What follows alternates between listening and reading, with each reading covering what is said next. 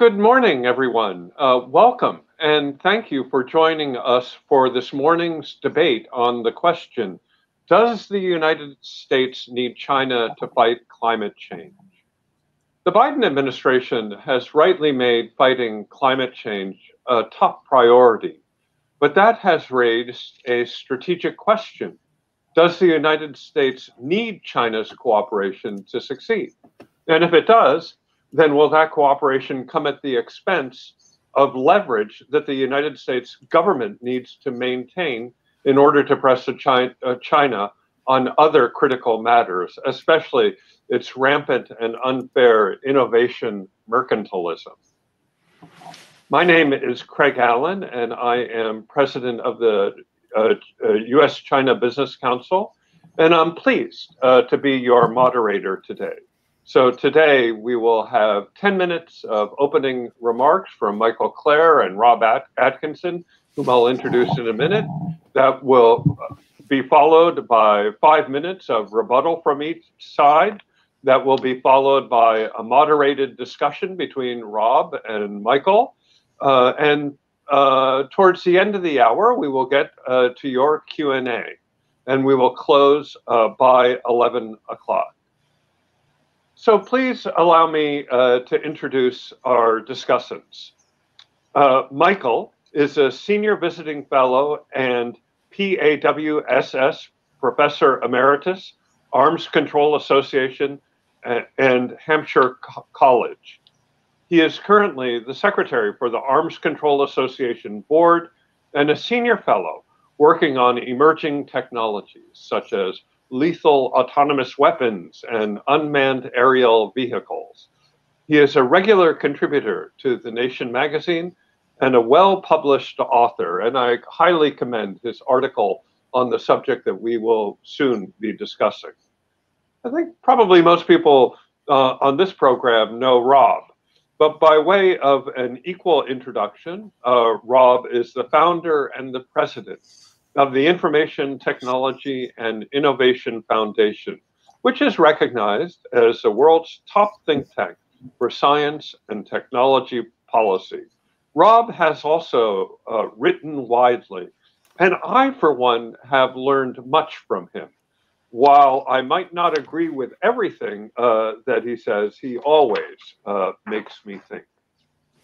So the question before us is quite timely, given that Secretary Kerry and his counterpart, Xie Zhenghua, have recently completed 3 days of meetings in Shanghai in preparation for a climate summit that the White House will host later this week.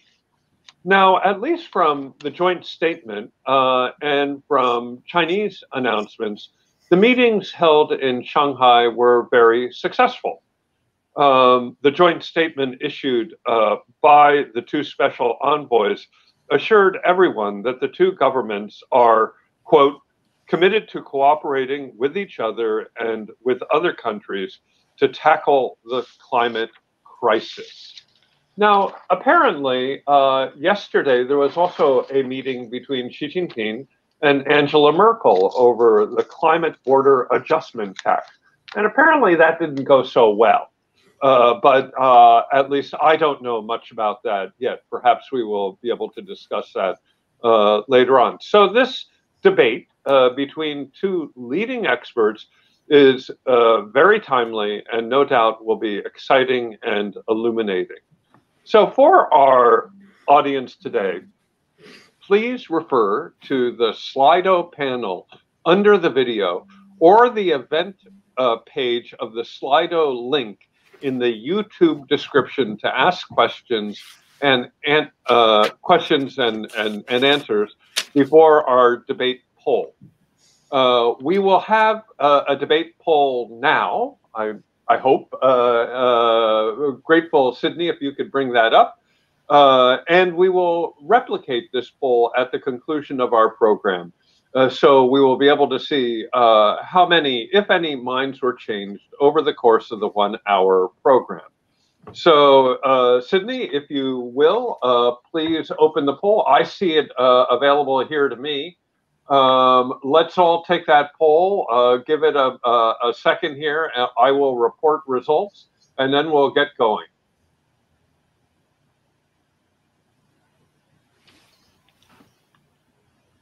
Just 1 second, please.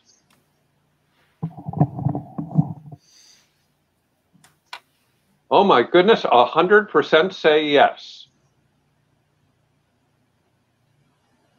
We have the no's have come in. The no's are gaining. But it does look like approximately that there are far more people who are confident that the U.S. and China can cooperate on climate change and other issues than the other way around. So with that, why don't we begin our discussion?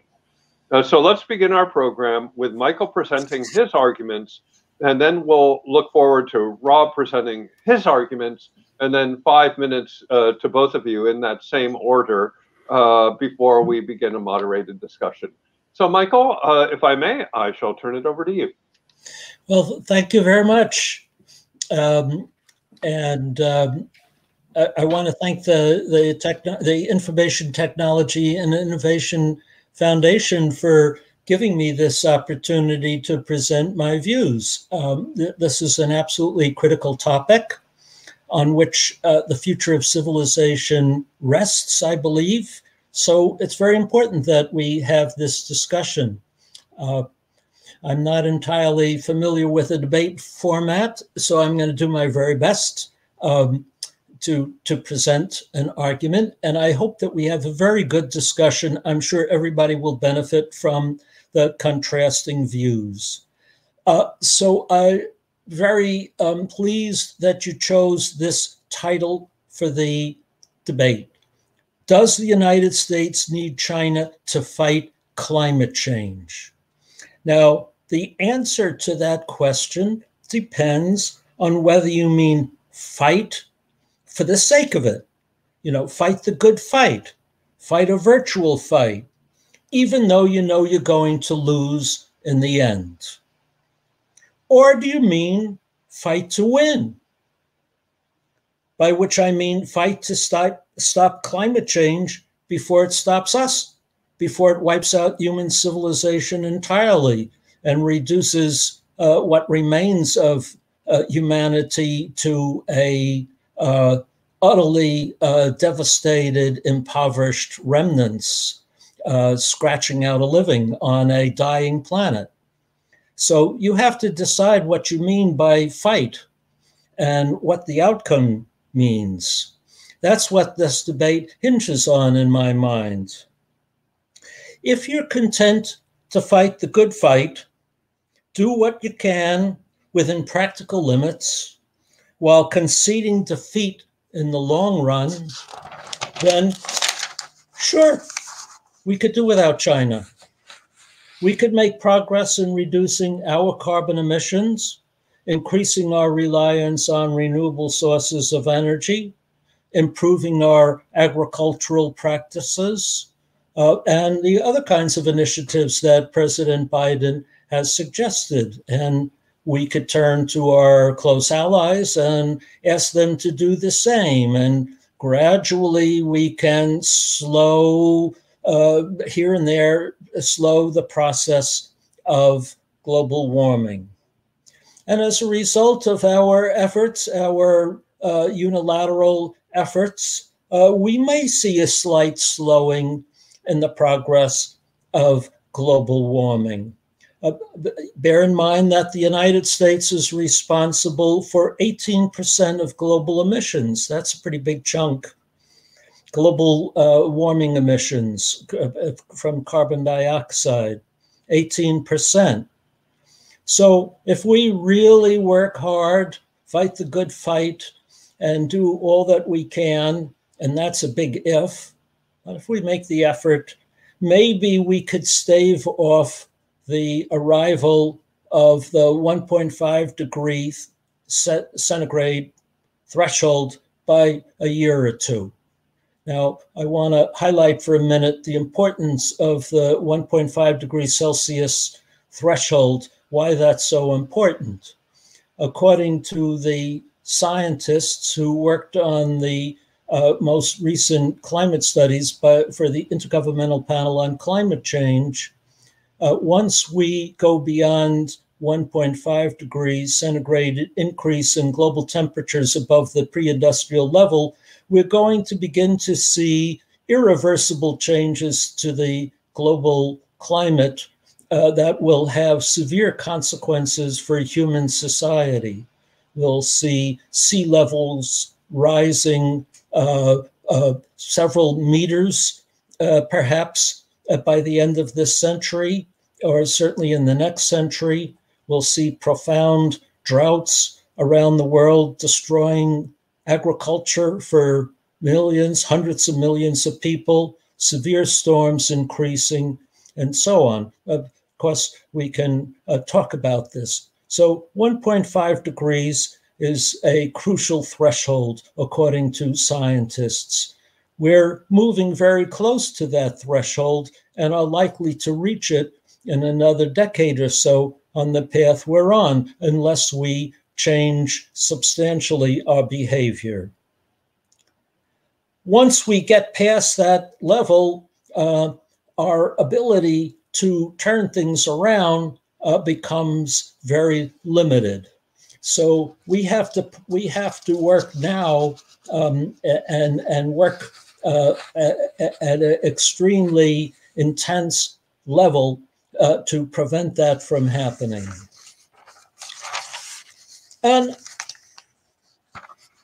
if you don't care whether we achieve that goal of keeping warming from going beyond 1.5 degrees, if you don't care if we lose the fight, then you could say we could stop the debate here, and I'll concede we could do without China. I'm not one of those people. I want to fight to win. I want to fight to win the struggle to keep climate change from destroying human civilization. Now, by way of a personal note, I want to say that my thinking about this has gone through a little bit of a change in the past few weeks, and for a happy reason. On April 1st, I became a grandfather for the first time. My precious granddaughter, Fiona Isabel Klare, was born on April 1st. And so my time frame has extended by another 70, 80, 90 years into the early 2100s. I want my granddaughter to survive well into that period and to live on a planet that's habitable, that is not that has sufficient food and water for everyone to survive, and a planet where you can go outdoors without dropping dead from temperatures that are beyond human capacity to survive. So I feel I have a new stake in the outcome of this fight. So yes, I want to see a fight to win. And winning means keeping global temperatures from exceeding 1.5 degrees centigrade over pre-industrial temperatures. And let's get real, my friends. We can't do that alone. Just can't. We have to involve China. We have to involve China for at least 5 reasons. Let's begin with the most important. China is the world's #1 emitter of carbon dioxide, responsible for an estimated 29% of global carbon dioxide emissions. That's a huge, huge part of what's driving the race towards higher temperatures around the world. Now, bear in mind that the United States is no longer, while it's no longer the leading emitter in current time, historically, the United States was the leading emitter of carbon dioxide since the beginning of the Industrial Revolution. So we bear equal responsibility for what's happening. But in current time, China is the leading emitter of carbon dioxide. And if we can't get China to reduce its emissions substantially, we've lost the fight. We've lost. So we have a stake. Our survival, my granddaughter's survival, your children's and grandchildren's survival rests on China's reducing its carbon dioxide emissions. So we have to work with China somehow to get them to change their behavior. And we can't do that, I believe, by going to war with them and destroying China and creating a thermonuclear, global warming, winter that'll destroy civilization. That won't achieve the result. So if we're not going to achieve that through war, or sanctions isn't going to achieve that either, we have to cooperate. Secondly, China is continuing to help sustain the fossil fuel economy around the world through providing subsidies or loans to other countries in the developing world that are building coal plants and the like. And we have to work with China to stop that right now. China's not alone in this, by the way. So are countries in the European Union. So is the United States contributing to the spread of fossil fuel plants, power plants around the world. This has to stop now if we have any intention of winning the fight against climate change. It has to stop now. But China's a leading actor in that, and we have to cooperate with China and other countries to stop that right now. Third, China is a major innovator in clean energy solutions. They are a leading producer of wind turbines, of solar panels. They are a leading innovator in electric car technology and in battery storage. So, and they're moving very rapidly to have their entire economy move in that direction, while they're continuing to rely on coal, needless to say. But China's also a leading innovator in this area, and we need to benefit from China's innovations in this field and to draw on its technology in moving ourselves in wherever possible to rely on their technology. If we engage in a technology war with China, as the previous administration was doing with respect to 5G and other areas of technology, if we view the climate fight as a zero-sum game, if China wins, we lose, which is the way President Biden described it, that this is an innovation fight. We have to win. We can't let China win this. Then we're also going to lose the fight on climate change. This has to be a win-win struggle to benefit from advances wherever they are in climate change technology. Fourth, we need China's help in speeding the transition, the green technology transition in the developing world. The developing world does not possess the capacity to undertake the kind of vast changes that are necessary to both develop, both expand their economies and do so using green technology.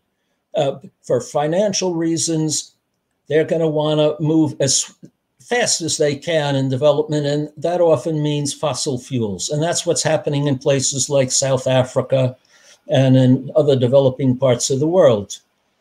They say to us, to the developed world, yes, we agree with you about climate change, but we need your help if we're going to both prosper, reach your level of development, and do so swiftly. We can't afford it without your help. So we need China's help big time in financing and speeding the green energy technology transition in the developing world. And finally, fifth, we need, let's call it great power solidarity in fighting climate change, not great power competition and conflict, which is where we're headed today. On the road we're on today, we're fighting each other, not climate change. We see this in stepped up military competition and friction. We see it in the South China Sea, where the US and China are increasing their military exercises and deployments on a daily basis. We see it in the area around Taiwan, where China is pressuring Taiwan, and the US is responding by increasing its military presence there. We see it in the waters of the East China Sea. We see it in the nuclear arena, where both countries are increasing their spending on nuclear weapons. We see it in US diplomacy aimed at creating a Quad, a anti-Chinese coalition of Japan, Australia, and India, which is very threatening to China. And you can see equivalent Chinese behaviors. All of this is like a renewal of the Cold War of the anti-Soviet days. If we persist down this path, the consequences for the fight against climate change will be catastrophic. You can't have a successful struggle against climate change and persist in a Cold War with China, which could go to a hot war. So, Michael, to conclude, thank you very much. Would you like to sum up and then? Yes, I was at that point just then. Thank you. I was about to say, we have to choose our fight. We fight to win against climate change requires doing it together with China, despite the differences that we have, which are strong. Well, I'll stop there. Terrific. Thank you so much. Very compelling argument. Rob, Michael went over a little bit. I will be equally generous with you. Would be grateful for your thoughts on this subject. You're muted. Wonderful. Thank you, Craig. And thank you, Michael. I really appreciate you joining us for this debate or discussion. You know, a couple of things. I don't, certainly the debate is not about whether climate change is real and a, you know, urgent emergency. You know, we believe that. There's no question about that. That's not the debate. Well, certainly that's not the debate we're having. I want to win the clean energy revolution globally, and ITIF's clean energy project, Clean Energy Innovation Project, is working in that space. But I also want to win another fight, which is frankly equally important to the US, and that's to maintain global innovation and technology leadership over China. It's certainly true that the conventional wisdom now is that we should cooperate with China. Recently, 5 foreign policy experts, including Stapleton Roy and Susan Thornton, who'd been in the State Department, wrote an open letter saying China's engagement is critical if we want to address climate change. Todd Stern, the former climate czar under Obama, said that climate will have to be a featured topic when Biden meets with Xi. And clearly this is Michael's point as well. So this is the conventional wisdom now. And let me suggest it's based on 2 faulty ideas or premises. The first is really that we need to use our political capital to pressure China to act, that if we don't pressure them, they're not going to do this. Why do we have to do this? Why don't they pressure us? As Michael said, we're emitting almost as much as they are. Why aren't they pressing us? Why are we the ones that have to say we want to save the world, but China doesn't? Not only that, but China has a much, much bigger stake in addressing climate change. Climate change is not going to be good for anybody, but it's going to be a lot worse for them. They have a lot more higher population density, people living in low-lying coastal areas. They have a lower standard of living. They won't be able to spend the amount of money needed on mitigation and recovering from disasters. They're much, much more vulnerable to this than we are. They should be asking us to act, not the other way around. But all right, so let's just say they won't, and they should, and whatever. And we have to be the grown-ups here. We have to be the adults taking care of the world. Even if you assume that's true, what Michael said is we have to get them to change their behavior. And this is Michael's point about the rest of the world. You know, good luck with that. There's no way that China and other countries are going to fundamentally get off of fossil fuels unless it makes economic sense for them to do that. And neither are we. I mean, let's be honest, we are not going to do that. Less than 1% of the US population pays a premium to get clean energy, wind or solar from their electricity, less than 1%. So the only way to solve climate change, we just have to be realistic about that. It's not to browbeat people into doing it. It's not to provide subsidies. It's not even regulations, because countries and citizens and the political economy won't accept that. They won't accept the higher prices.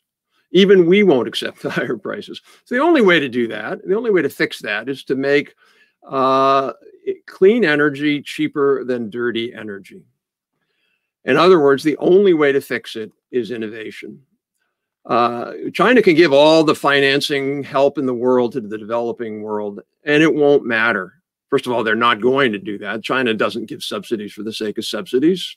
Those are all tied to them making money. They're not in the business of subsidizing anybody, and they're not going to be.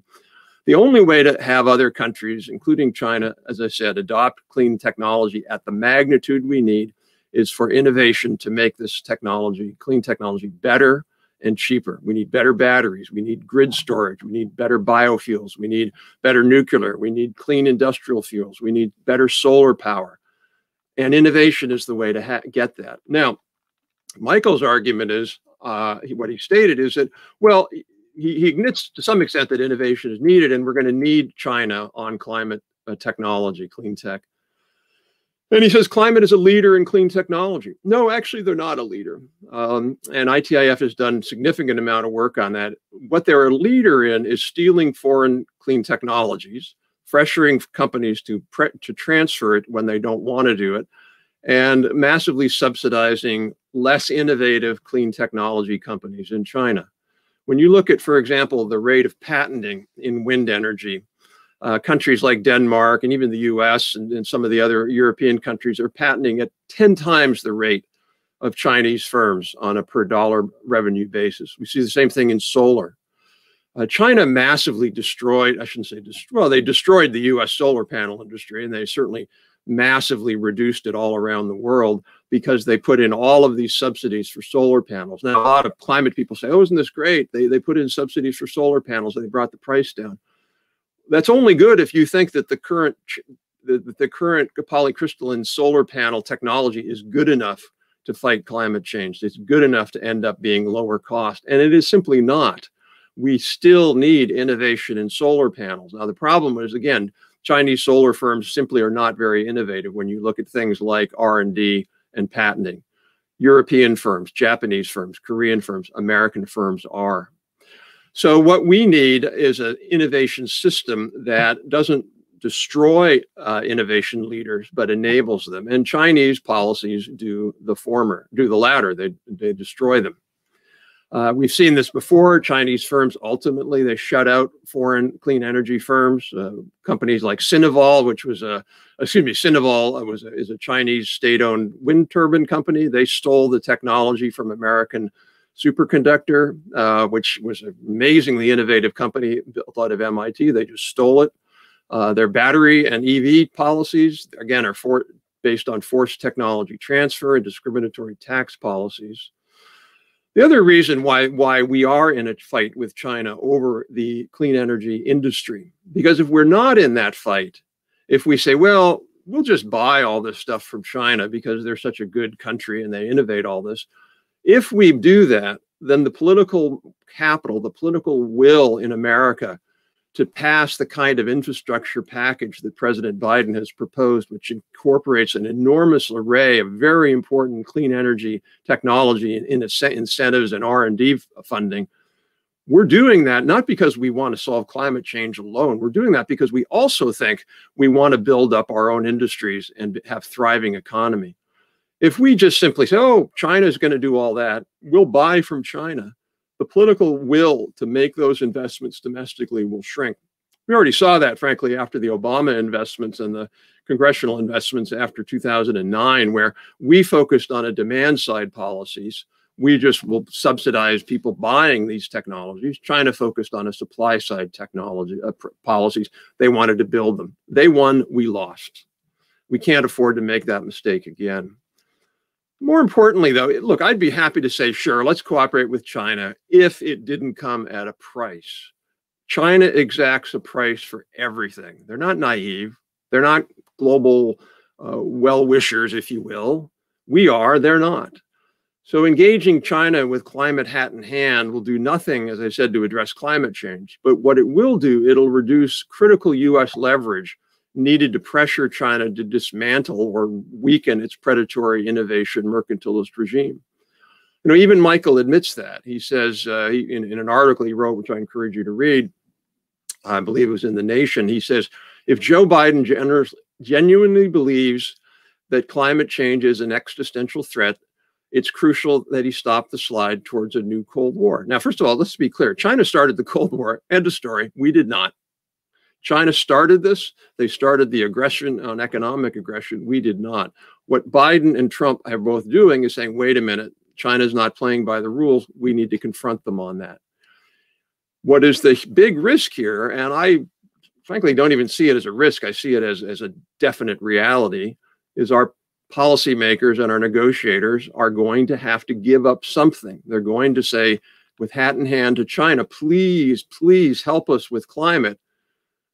Xi Jinping is not stupid. He's not naive. He's going to say, yeah, sure, we'll help you with China, with climate, but you have to do these other things. You have to stop with the export control regime that you have. You have to stop criticizing us for intellectual property theft. We simply can't afford to make that mistake again. You know, there's a wide array of areas where President Biden will need to press China on human rights, but most importantly, on their innovation mercantilist practices, which unchecked, unstopped, will not only continue to reduce global innovation, but they're going to hollow out US technology industries and frankly, European technology industries and Japanese. The Europeans just haven't quite got to that level of acceptance or understanding as I think a lot of policymakers in the US have. And if we trade off those demands to China to say, please help us on climate, that's just simply going to weaken our hand. Now, again, I'm not saying that climate czar John Kerry should not have a conversation. Sure, why not? But what I believe is that that conversation will come with a price. And I would not, first of all, I don't think we need to pay that price, as I said before. And secondly, paying that price, would be definitely not in US national interest. And it certainly wouldn't make any difference in terms of the climate. Again, in terms of climate change overall, we don't need to press China to do this. It would be nice if they did. It would be nice if we cooperate, but that's going to come at a price. So thank you. Terrific. Well, we have heard two very eloquent contrasting views.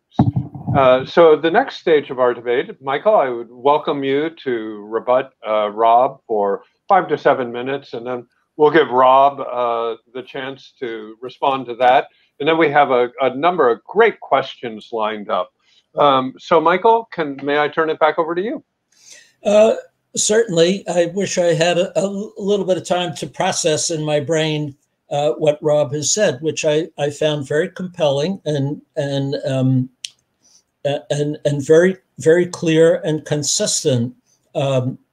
You know, it's not that I would necessarily disagree with the things he says.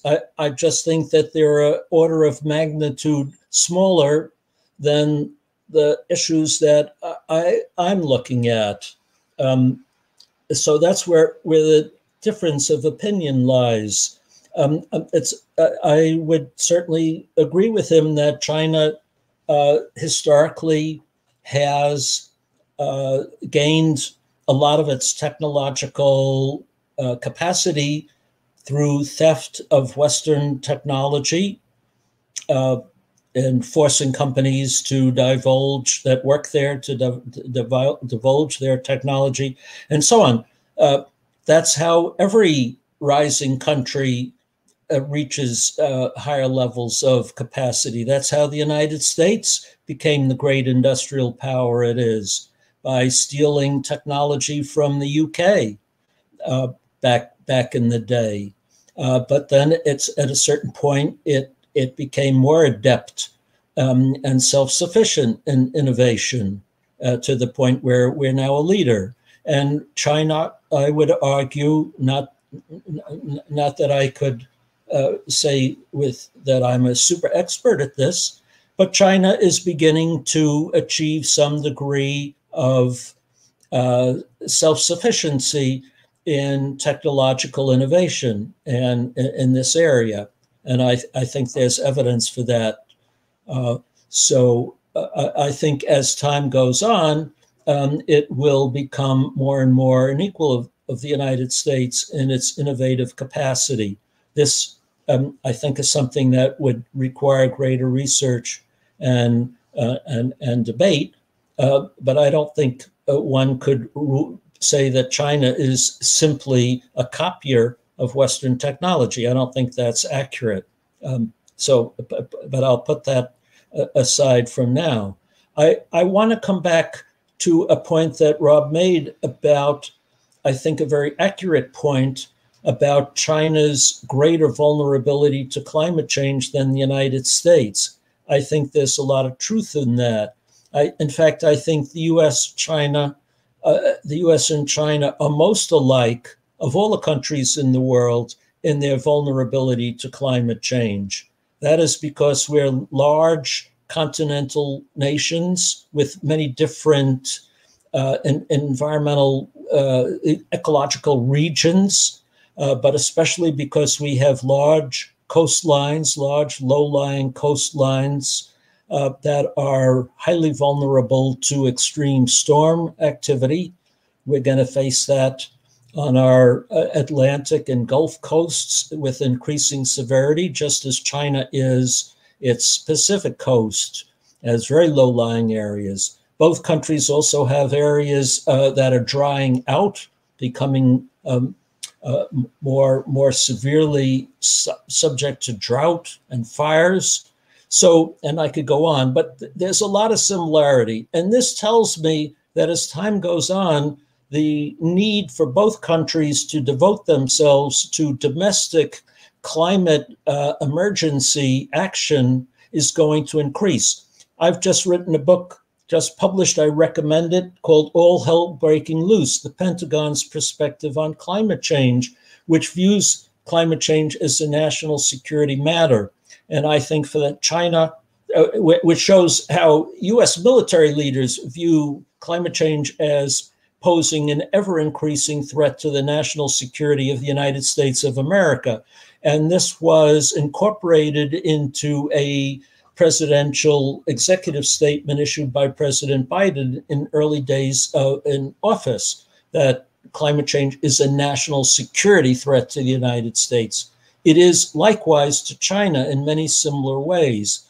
And it seems to me that as we move into the future, the national security of both countries is going to be more threatened by climate change than by anything else. And it's on this basis, I think, that there is a basis for cooperation in addressing these serious threats. And it will then force us to overcome some of the differences that we now have over technological barriers and over some of the other issues between us. When climate change becomes a national security threat greater than any other, we're going to look aside at things that now seem to be more important. So I do think, in contrast to what Rob said, that there is a very firm national interest basis in both countries to cooperate on this issue for our own mutual survival. So I'll stop there. Michael, I thought that that was a really provocative, very interesting point, that both China and climate change are enormous national security threats. And we're going to have to manage both of them well. Wonderful point.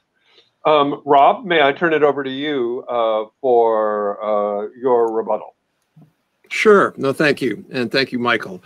So I always laugh when I hear this analogy. The U.S. stole technology from the U.K., so it's okay for what China did. Sure, the U.S. did. I worked for the governor of Rhode Island. We named our technology program that was designed to bring universities and companies closer together the Samuel Slater Technology Fund, because Samuel Slater took the plans in his head at risk of capital punishment for textile mills. But the big difference is I don't believe the U.S. government had joined the WTO in 1776. I could be wrong.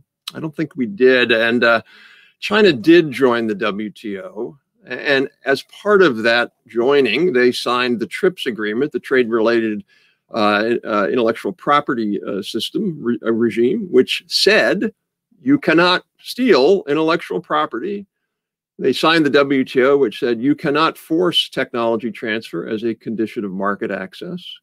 So it doesn't really make any difference what the U.S. did. It matters what China is doing and the fact that they signed up for all of the benefits the WTO gave them, which the biggest one was to prevent the U.S. from taking unilateral action against them.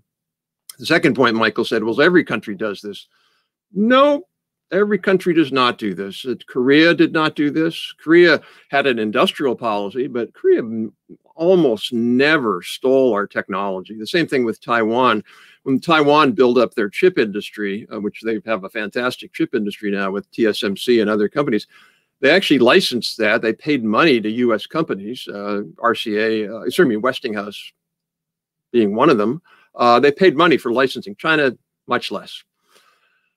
With regard to China being our equal in innovation, there's no question China's getting better. But if I had to put a bet, if I had to say, okay, I got all my chips and I can only put them in one place, and I want to put them on who's going to develop the technologies that are going to save the planet, I'm going to definitely put them on the U.S. There's no question about that. We are so far ahead in many, many areas. Where we're not ahead is frankly doing as much now as we should be in terms of spending money on research, development, demonstration, and deployment.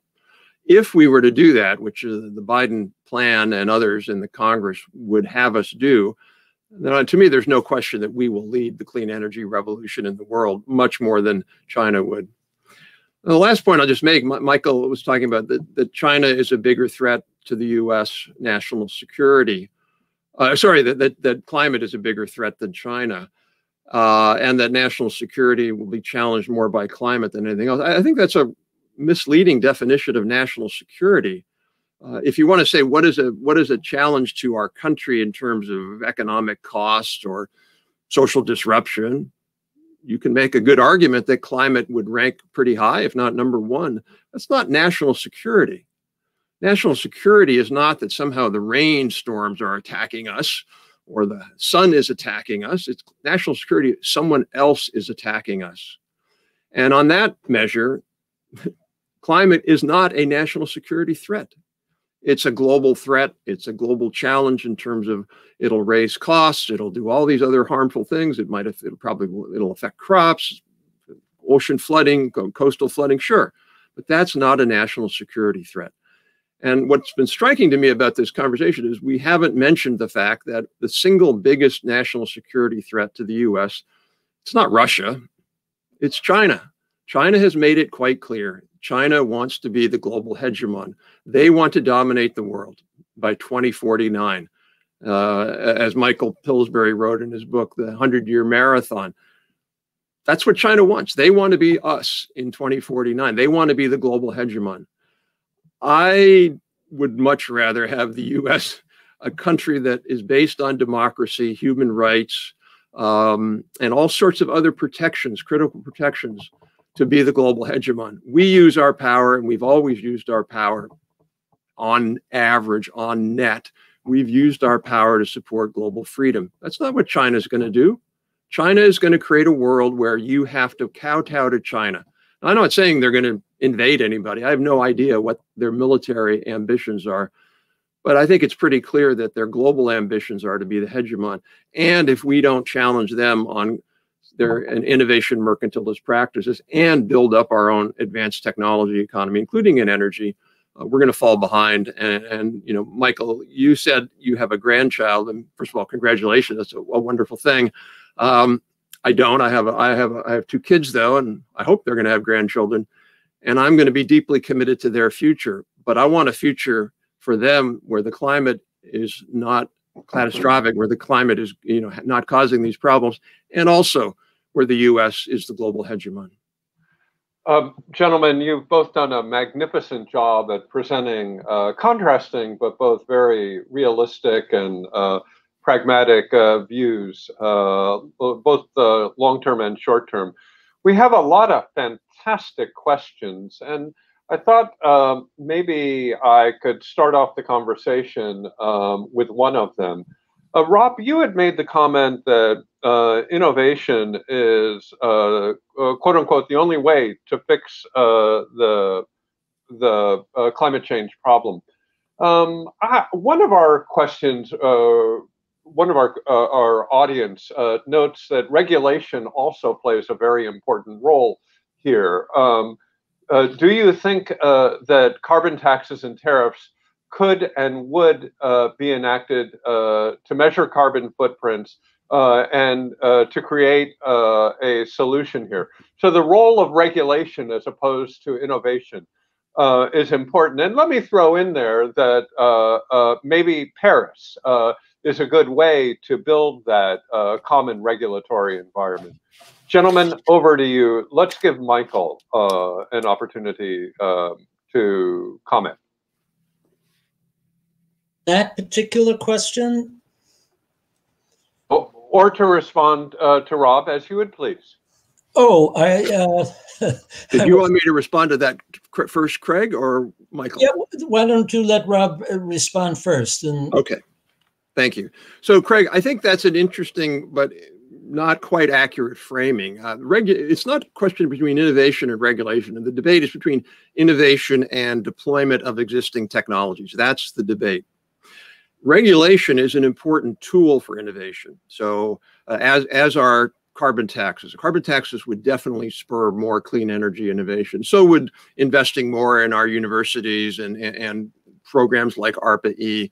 So we need regulation, we need carbon taxes, we need investment in R&D, all designed to get better technologies, not simply to deploy the current technologies we have. Although, it'd be fair, even deploying current technologies, if it leads to innovation, is important. My only point is, if we have only the technologies we have now, they're not good enough to solve climate change because nobody will adopt them 100%. Oh. Would you like me to comment, Craig? Please, Michael. Yeah, I would say that as important as those points is diplomacy and cooperation, if not more important. I say this because if you look at the projections of the International Energy Agency, for example, on future carbon emissions around the world, you will see that the developed world, the US and the EU, will account for an ever-diminishing share of global emissions, that the further out you go, the greater the share, and it's ballooning, of the developing world, including China, if you include that in that category, as they do. If you include India, the Middle East, Africa, Latin America, in that category, outside of the US and the EU, will account for the overwhelming share of carbon emissions the further we go into the future. And it's fine if the US and the EU move in an increasingly proficient direction in terms of what we do in technology and innovation. But if the rest of the world doesn't move in that path, we still lose the game. So it's essential that we take efforts, diplomatic and other, to work with the developing world to make sure that they proceed on the same path.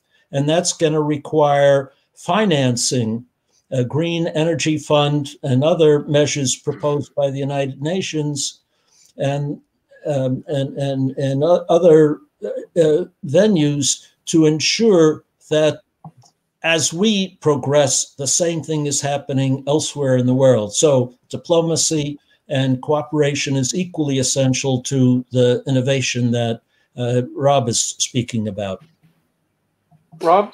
Yeah, I just say, with all due respect, Michael, I don't really agree here. I don't think. I mean, you look at France recently, where they were trying to put in place a little bit of a carbon tax on gasoline, and they had, France is a rich country, and you think that they like, fighting climate change, and they couldn't get it through.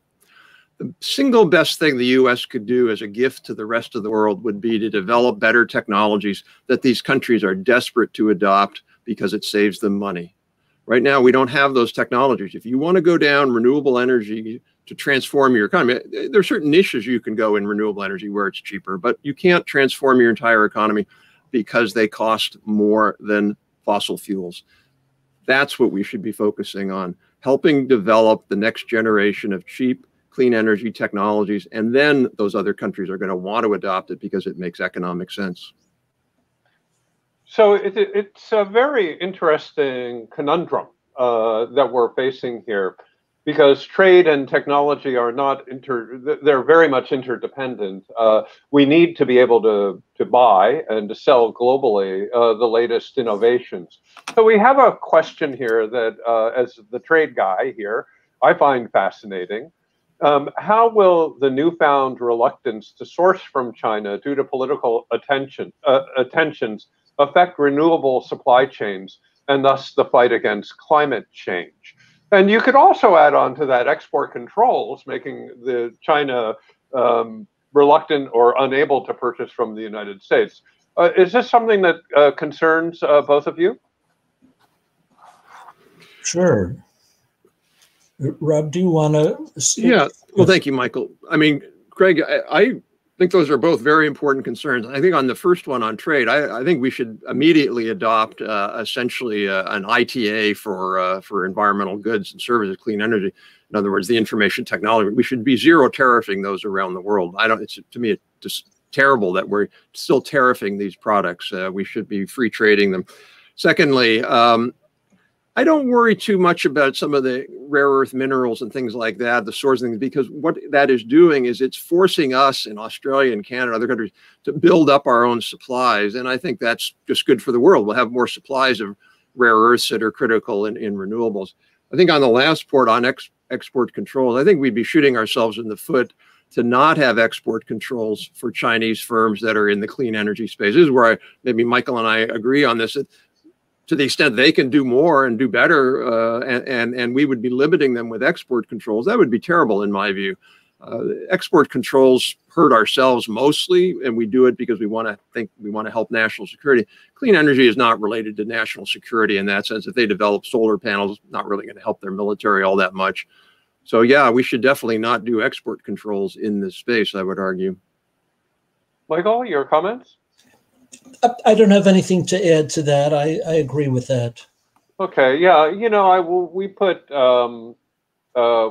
tariffs on Chinese solar panels some 10 years ago, and I'm just wondering what was the effect of that on climate.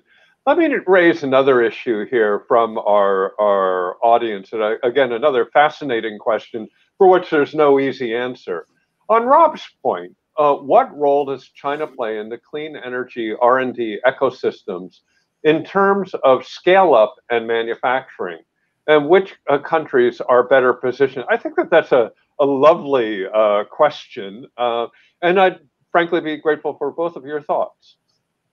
That is a very interesting question, because that's a form of technology that's different from the front end of what Rob has been talking a lot about, is the initial innovation, where basically agree with him in a lot of ways. The U.S. is by far, and European countries, in a lot of the front end of innovation. But China has proven to be very successful in scaling up these technologies and getting them out into the marketplace and into use.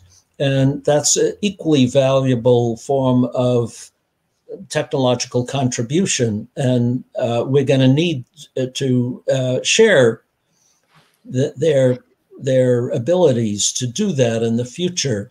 I'm thinking especially about electric cars, because electric cars are going to have to be one of the key, not only electric cars, electric trucks, electric buses, all forms of transportation. If we're going to succeed in overcoming the climate threat, where climate crisis, we're going to have to move pretty fast to eliminate oil-driven vehicles down. And China is proving to be pretty successful. It's looking that way in getting those out on the road in large numbers.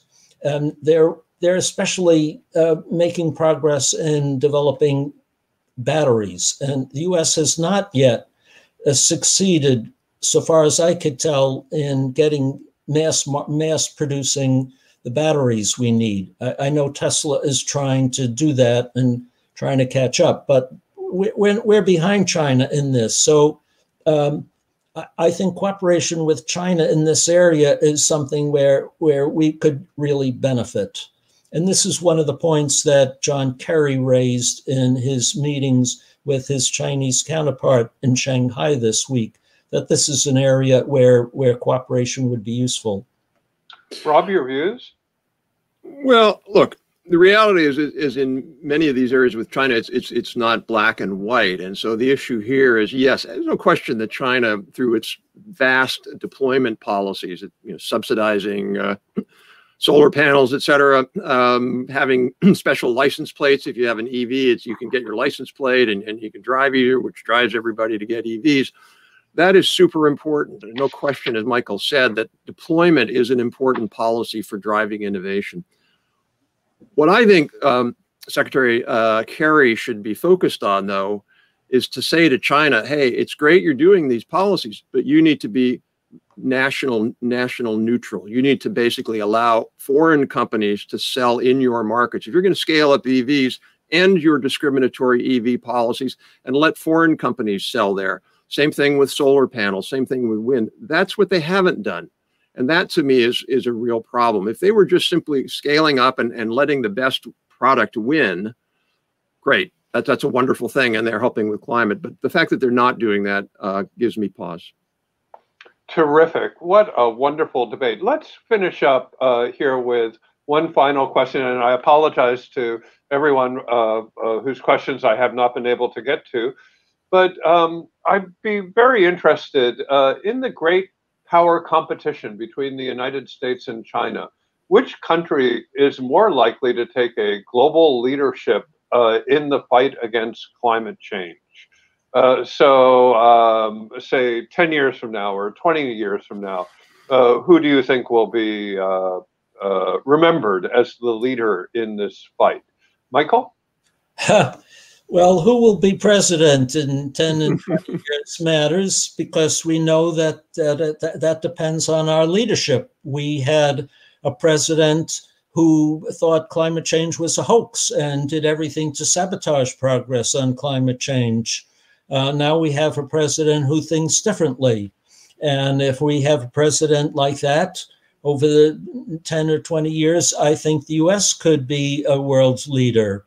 The current Chinese leadership says that China is going to be a leader in this field, but at the same time wants to accelerate development in China and is allowing coal to continue to be an important component of that development. So, China can't exactly claim to have leadership in the area. So leadership matters in this area. And so we have to see 10 or 20 years from now. But my true feeling is that 20 years from now, the way things are going, the impacts of climate change are going to be much more severe and conspicuous than they are today. It's going to be much more on people's minds than now. If you look where we are today compared to 5 years ago, with the impacts we've seen just in 5 years, the fires in the West Coast, the extreme storms in the Atlantic, the flooding in the Midwest, and multiply that because it'll increase exponentially. In 20 years, climate change I believe, will be the first order of priority for any government. And so I think that there will be an intense competition among the countries of the world to have leadership in this area. So we'll see. That's fantastic. What a nuanced and wise perspective. Rob, why don't we give you the last comment on this leadership issue? And in the meantime, Sydney, if you could put up the poll again, let's see if minds were changed. But Rob, on the leadership issue, who do you think is in a stronger position of leadership now? And who do you think will be in a stronger position of leadership, again, let's say 20 years? Well, I think it depends upon how people interpret and define leadership. Unfortunately, right now, you can get leadership if you sign some document or you make some hortatory claims. Oh, you've become a leader. What really matters not is, have you made some commitment to zero carbon neutrality or reduction? It doesn't matter. Talk is cheap. What matters are actions. And in that sense, I would argue the U.S. is the innovation leader. My colleague Colin Cunliffe at ITIF wrote a report recently on commitments that nations made 5 years ago on I think, project innovation, but it's how much are you willing? They committed, including many European countries, they committed to doubling their R&D on clean energy. We did better than they did. They were all talk and very little action. I mean, some of these countries that say that climate's the most important thing, and they barely budge their clean energy R&D. What are they doing? What they're doing is they're speaking politically, which is easy, but they're not willing to put their budget behind that, which is a lot harder. So in that sense, I think if the definition is in 20 years, who has done the most to address climate change in the world, I believe the answer will be the U.S., because I believe we'll do the most to advance innovation, particularly if we can pass some of the proposals or many of the proposals that President Biden has come out with when it comes to clean energy. We can do that and we can get continued support. And, when there's a next Republican president or Republican Congress, if they could at least stay with that, I can understand some of their concerns about heavy-handed regulation or overreach of the Green New Deal. But certainly there should be a consensus on our research, development, and demonstration in this space. So I'm betting on the U.S. What a wonderful debate on such a complex subject that we all need better understanding on, where we all require better governance and better international collaboration. And reflecting the quality of this debate on both sides, we have a very close vote between yes and no. 55% at yes. China and the U.S. Can cooperate on climate change without weakening negotiations on other issues, and 45% no. And so, Rob, you gained a vote or two there. So good on you for that. But Michael, good on you. You won the debate. So with that, let me thank you both. Let me thank the audience, and let me thank Sydney and all of her colleagues at ITIF for a wonderful program and for helping us all to better understand these very difficult issues. And again, to all those whose questions I was not able to get around to, I apologize, and I look forward to further discussions. Thank you very much. Thank you. Thank you.